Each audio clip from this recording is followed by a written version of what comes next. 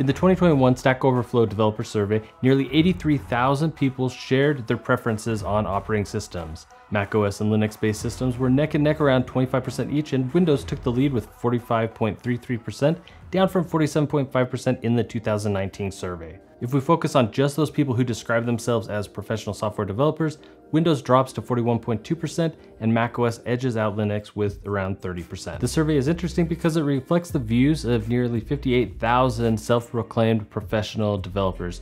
Yet, based on my experience over the last 7 or 8 years or so working in large enterprise environments as a professional software engineer, it does not reflect the observations I have made working at these companies. Nearly every software engineer I've worked with has used a MacBook. 2 companies ago, there was a database engineer who chose to use a Lenovo ThinkPad. The rest of us use Mac. At my last company, when we were hiring on, they asked us our preference of Windows or Mac, and I chose a Mac along with pretty much everybody else that I associated with.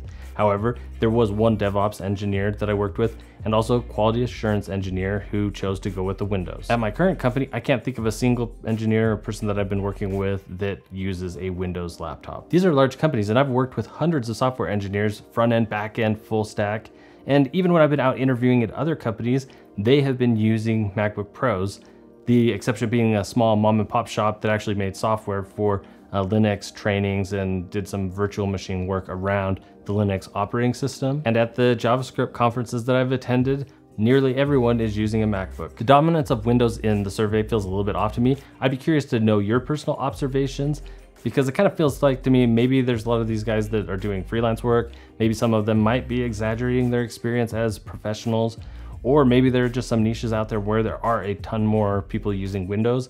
That just hasn't been my experience. So let me know in the comments below what you have seen at the places you have worked, and maybe even the type of company that you work for.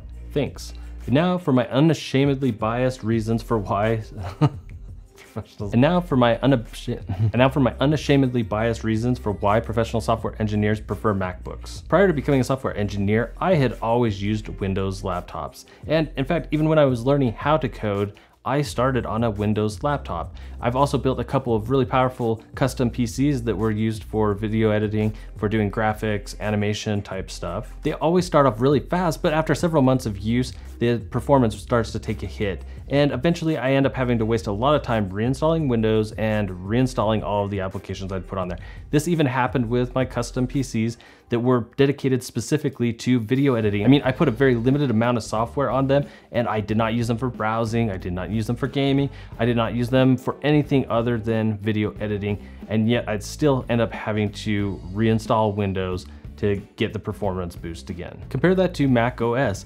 I have never had to reinstall the operating system on any of my MacBooks due to system degradation. The only sluggishness that I've experienced has been on my oldest MacBook Pro, which was all the way back from 2011 and is just showing signs of age as software has become more and more demanding, and it just does not have enough RAM to really handle things. The MacBooks are just more stable and more reliable. Another reason software engineers use MacBooks is because it's easy to develop applications for just about anything. Do you want to develop an app on Mac OS? Or what about iOS or tvOS or watchOS? Well, you're gonna need Xcode, and that's only gonna be available for you on a Mac. What about Android apps or apps for other operating systems? Well, it's easy enough to run a VM on a MacBook and develop for any of those environments. However, if you're gonna go down the path of developing for iOS on a Windows machine, then you're probably gonna end up having to build an Hackintosh, and then you're dealing with all the finicky maintenance of that, licensing issues, and at that point you're basically trying to build a Mac, so you might as well just go buy a MacBook. Another reason I use MacBook is because the Apple ecosystem just plays nicely together.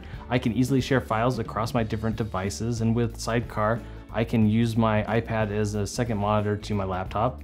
I can even do cool things like use my iPad as a drawing tablet for design work, or even for whiteboarding. Some people complain about the restrictiveness of the App Store and being able to get applications into this ecosystem, and that's something that I actually appreciate, because I feel like applications available to a MacBook or to an Apple device tend to be at a higher threshold for like quality and user experience compared to a ton of the apps for Android and some of the other operating systems can feel just old, clunkish, and just very janky. The Mac ecosystem tends to be better when it comes to usability and aesthetics. Out of the box, I like the terminal in Mac OS better. The one that comes default in Windows just bites, and yes, you can go install others, that's great, but I just don't want to be tinkering around with that. I mean, I like to mess around and fiddle around with applications that I'm actually building, but I personally am not someone that just wants to really, dive into the operating system and do a ton of customizations and installing a bunch of additional tools and apps and everything to get my environment running if I don't have to, especially if 6 months down the road, I'm gonna have to reinstall the operating system and do that whole thing all over again. Windows is probably gonna be more customizable, so if you enjoy tinkering with kernels, more power to you. But if I wanted ultimate flexibility, then I'd actually look at going down the Linux path. There's a lot of strong arguments for going down that path, and I even tried it once, and there's a lot to like. It's just, for me personally, I have a lot of software that I really like to use around like video editing, photo stuff, that just is not available in the Linux. Several of the Windows laptops have been taking on more and more of the Mac aesthetic, which is really cool because they're starting to look better than the old clunky bricks that they used to be. But one thing that they have not been able to master is the keyboard and the trackpad. Keyboards are starting to get better. There are some pretty decent ones out there, but I still like the Magic Keyboard on the MacBooks, but I especially like the trackpad on the MacBooks because, I mean, just nothing competes to them out there. All of the other trackpads that I have ever used have just really kind of felt awful to use, or the performance just was mediocre, whereas the Magic Trackpad is just super fluid and is very refined. Then there's connectivity issues. Specs don't matter if you aren't even able to get around to writing code. Aside from the early problems with the M1 MacBook Pro connecting to the Magic Mouse that was fixed with an update, I have not had any other connectivity issues with any of my MacBooks. But when it's come to the Windows machines, I have constantly had problems with Bluetooth, dropping connections, or losing connections to external hard drives and to my NAS, sometimes in the middle of a really long render, or while I'm doing a build that just completely kills everything that I'm working on. With Windows, I feel like I have to lean more heavily on wireless dongles to have reliable connectivity over the Bluetooth. And I just don't like this because that ties up ports that I would like to use for other things like my external monitor or external hard drives, and sometimes forces me to have to use a hub for those other peripherals. I know they're super expensive, and Apple definitely loves to price gouge, but I'm in a place in life now where I just am not feeling the Windows love anymore, and I think it's worth it to take the time to save up in order to get a MacBook instead of a Windows machine for software engineering. Totally some internal bias thing, but I don't know, I just feel much more creative when I am using my MacBook Pro. And it makes my life as a software engineer so much more enjoyable. If I've missed anything, be sure to let me know in the comments below. Thanks for watching, and I will see you in the next one. Lates.